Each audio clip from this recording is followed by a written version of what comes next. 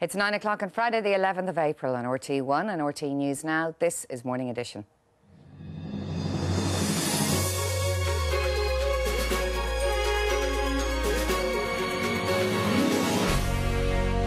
The Herald also reports that Seamus Daly being charged with the Omagh bombing. From Monaghan, Daly has previously been found liable for the bombing in a civil case. Well, those are the headlines. I'm joined now by Al Dunne and by Rachel Kane.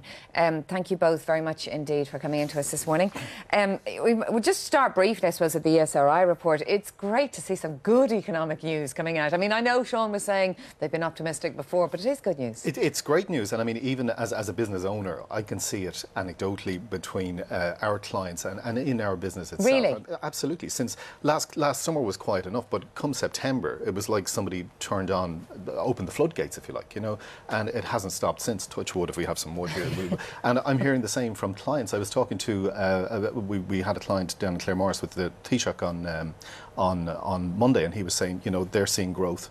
And various other clients are seeing like some serious growth in different industries. That's fantastic. I mean, and that kind of confidence, it's very important to have confidence to perpetuate that growth as well, isn't it? You have to be optimistic anyway, but you have to be realistic as well. It is great to see. It's great to see. And I mean, again, you look at the Indo this morning. There's a 12-page property supplement in the Indo. 2 years ago, was there a page in there? Yeah, it's true. And the Irish Times on a Thursday has been growing and growing over recent months. Now, I don't know whether that's good news or bad news. We don't necessarily want to go back there. But yeah, I mean, it's flip sides. But I mean, to have some economic growth is terrific. Even predictions of it. But listen, it kind of it ties in, doesn't it? Speaking of property, Rachel, you've been looking at Niall Quinn.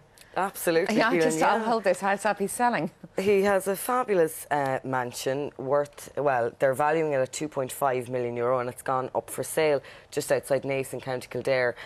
Fabulous spread. Apparently they're downsizing. They're suffering from empty nest syndrome, Niall Quinn and his wife is. So basically their two kids are heading off to college and they're very lonely. It's an absolutely huge house. Look at the stables as well. I'll tell you, there is 6 bedrooms, a tennis court, stables multiplied by 10, a hot tub outdoors, indoor bar, grand piano, horse walker and an all-weather arena. Horse walker? Horse walker, yes, because one couldn't possibly leave their horse around. There's a fair few horses to need a horse 30 acres. And but Gillian does say that, like, let's not lose the run of themselves now. They're not going to be going to 2 up, 2 down because she still has 10 dogs to house. Wow, in her that's amazing, isn't it? That's a whole other world, isn't it? What about the person, Seamus Daly, there has been charged in the criminal charges for the Omagh bombing. It's an interesting development, that, it surely is, and it's showing, obviously, there's an awful lot of movement going on in investigations at the moment. He was arrested by the PSNI Serious Crime Branch on Monday. Now, he is in court today, facing a total of 33 charges. They include 29 counts of murder, which obviously are the 29 people who were killed in the Omagh bombing in 1998, which is 16 years ago, which seems, that's amazing, isn't it? And that obviously included a woman who was pregnant with twins. There's also 2 charges linked with the explosion and a further 2 counts linked on an attempted explosion in Lisburn in April 1998, which would have been 4 months prior to the Omagh bombing. So basically, obviously, the Omagh bombing represents the single bloodiest terrorist attack in all of the Troubles, and this man could be the first ever to be actually charged, or he has been charged, but to be found guilty of murdering these 20 It does people. seem there's quite a lot of activity going on with the PSNI at the moment. I saw there was another arrest in relation to the McConville case yesterday. Yes, I mean, it seems to be, there's certainly haven't left these cases alive. There's obviously new information coming across, because if this guy was involved and they had the information before, they didn't have enough information before, so there's obviously new information coming on lots of different cases. Yeah, that's you'd love to know the sources, wouldn't you? Well, we'll see. We'll leave for now. But what about the HSE? This is the Tamiflu drug. Al, I think you've been looking at this one. Basically, you know, it's an influenza drug. It's a drug that's meant to make the flu a little less and painful. the HSE are there trying to do their best and have these drugs in stock in case there's a pandemic, and they bought an awful lot of Tamiflu. I mean, it's not as much as they bought in the UK, but it doesn't work effectively, is what they're saying. What they're saying is it will take away the symptoms for a half a day. So you'll lose your symptoms. Instead of being a week, it's going to be 6.5 days, or obviously in a man's case, 20 or 30 days. But it's just not effective.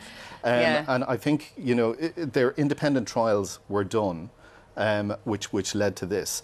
Back in 2009, the people who were doing the trials weren't able to get access to the trials that were done by the people who made the drug, which probably would have told them the same thing. So the HSE and their same people in the UK have been buying this since then, not knowing, but they could have known. You'd have to say that this will probably go back to the drug manufacturers, though, because I mean, you can't blame that. If the information wasn't there and wasn't readily available to say that the drug didn't work, well, they were right to buy it, because it's a very serious condition, the flu.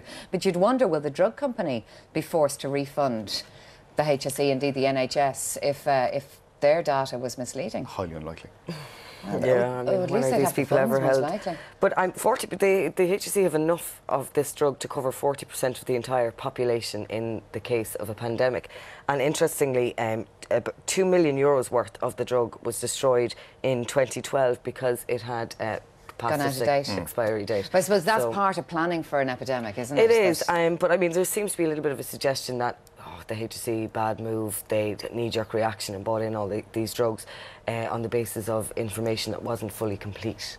So, you know, there is that side of things, but I mean, look, what are you going to do? But equally, can you remember how worried we all were when we were hearing about the swine flu and the impact those influenza epidemics They can only work on the best information that they have at the time. Well, You've got that's to be fair to them as well, you know? Yeah. It's true. What about this story that a third of parents take their children out of school for holidays?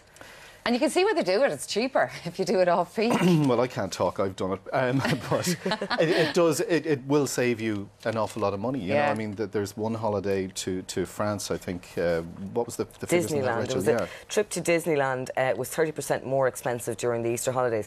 Flights alone were 86% more expensive. Oh my God! So like, and the other thing is, when you get to the destination, there aren't quite as many of other people's children there. You know? Yeah.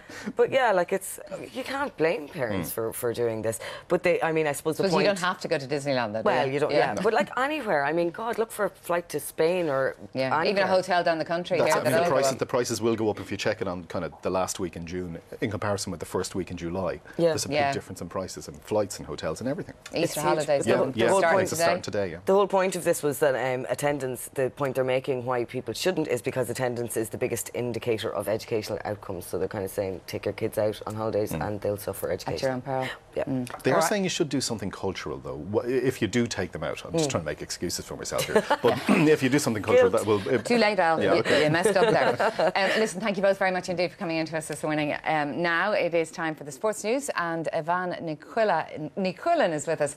Ivan, all eyes on Augusta this morning. Yes, indeed, Keelin, all eyes on Augusta. American Bill Haas holds a one-shot lead over a group, including the defending champion Adam Scott.